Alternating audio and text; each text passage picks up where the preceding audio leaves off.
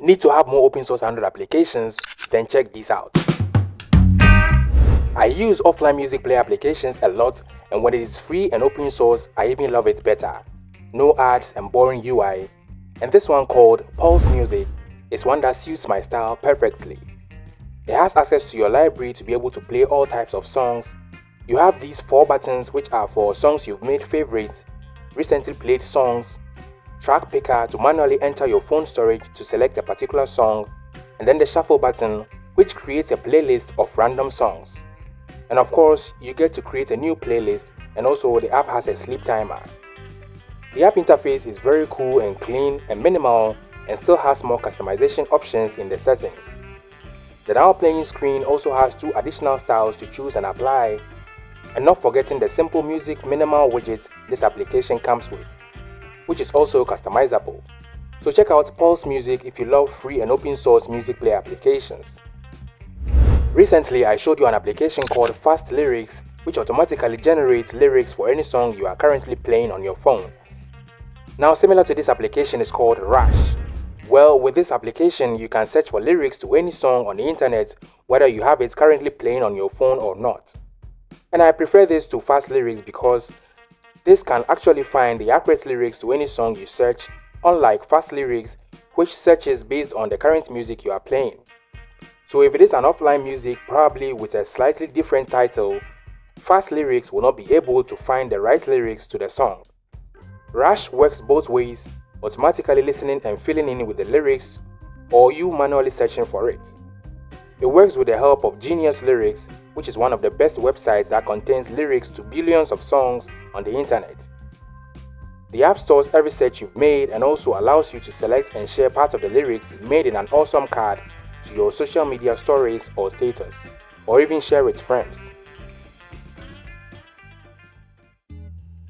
If you have interest in keeping records of the little details in your daily life, you can use this application called Daily Counter to take control of this.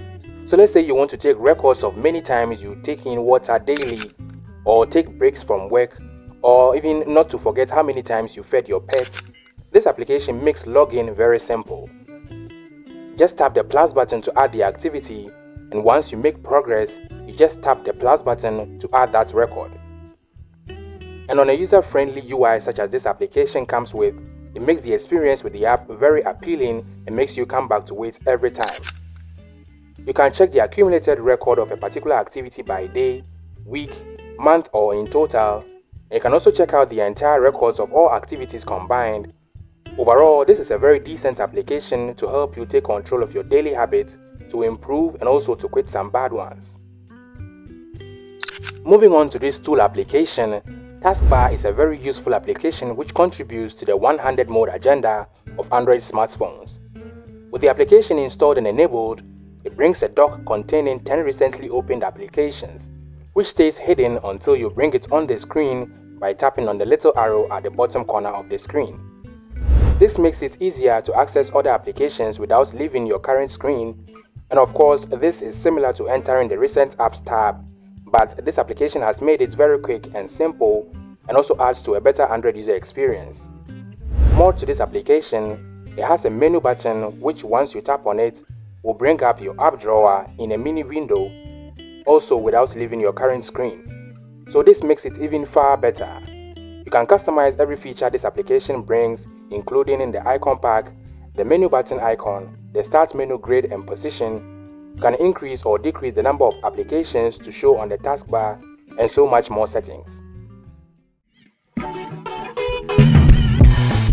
Next application, Save on Device, is a free and open source application which adds a save to device option to any share menu in any application, which allows you to save various files to your device, including audio recordings from chats, documents from scanner applications, even WhatsApp profile picture, since you cannot download it by default. So many more places where this application can be very useful. The app, once installed, stays in the background and serves its purpose. You cannot make any settings or whatsoever. I'll actually recommend it to you if you haven't tried it already. You can continue to watch more of my open source Android application videos by clicking on the card at the top right corner or in the video at the end screen.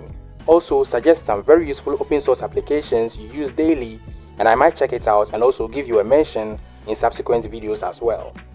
If you enjoyed this one, then consider subscribing to the channel, like and share the video, and as always, thank you for watching.